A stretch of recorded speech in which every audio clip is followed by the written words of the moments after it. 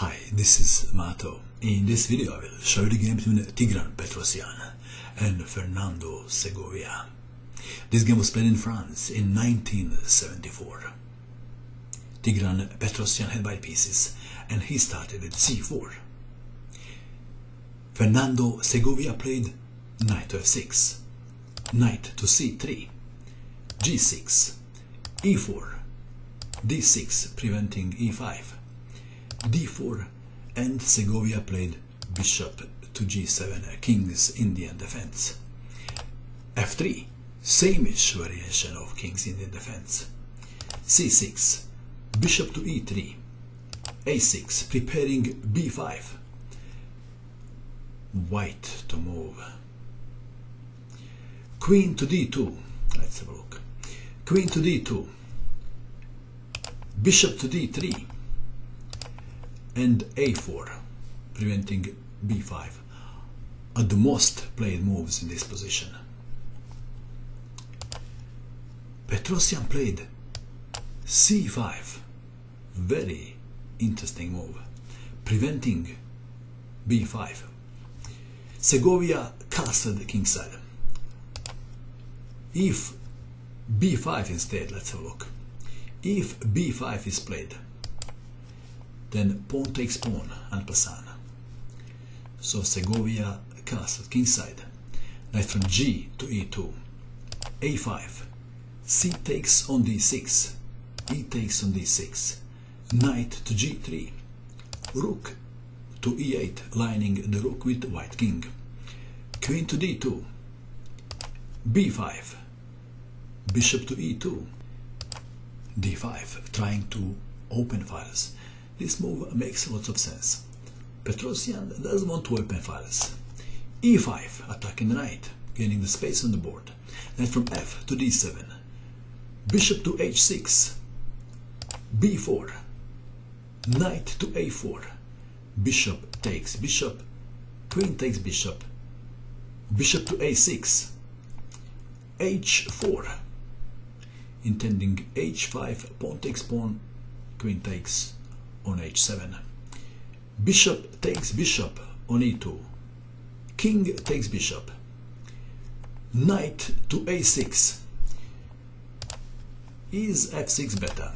Let's have a look. If f6 is played, then h5, and after f takes on e5, h takes on g6, e takes on d4 check. White can play king to d2, or perhaps king to f2. And now, if knight to f8, g takes on h7 check, and after king to h8, white would be winning. Can you see how?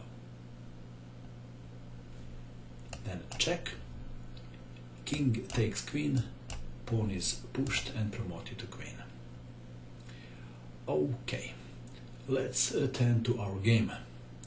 In the game we have knight to a6, h5, knight to f8, rook from a to c1, attacking the pawn on c6, rook to a7, and I would think that white would capture the pawn on c6, but we have king safety first, knight to e6, h takes on g6, f takes on g6, rook to h4, perhaps intending rook from c to h1, and even rook to g4, rook to c7, defending the pawn on c6, rook to g4, and Segovia played rook to f8.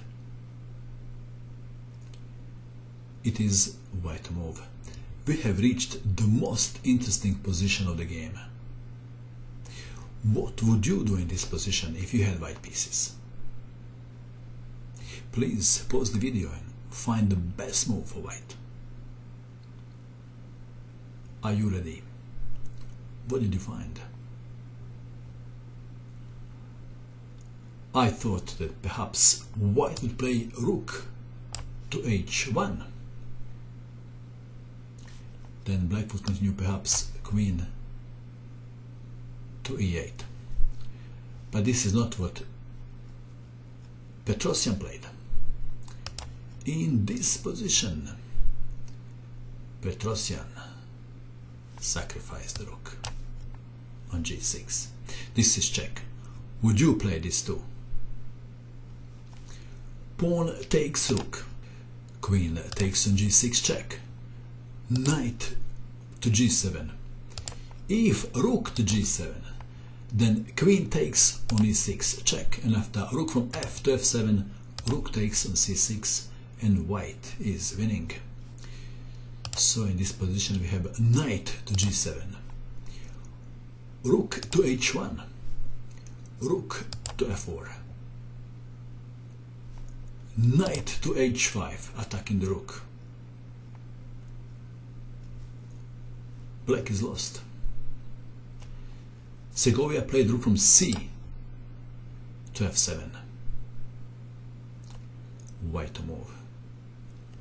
White played a move and black resigned. What would you do if you had white pieces? First move that comes to mind is knight takes rook. Petrosian played e6 and Segovia resigned. If, for example, rook goes to f5, then queen takes on g7 checkmate.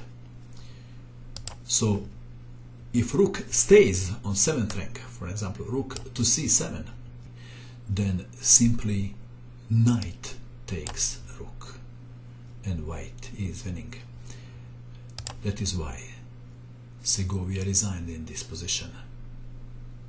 Petrosian, Tigran Petrosian, was famous for his defensive technique, but when granted the opportunity to attack, he did it with great accuracy. What do you think of this game? Did you see the killer move in this position? If you did, congratulations.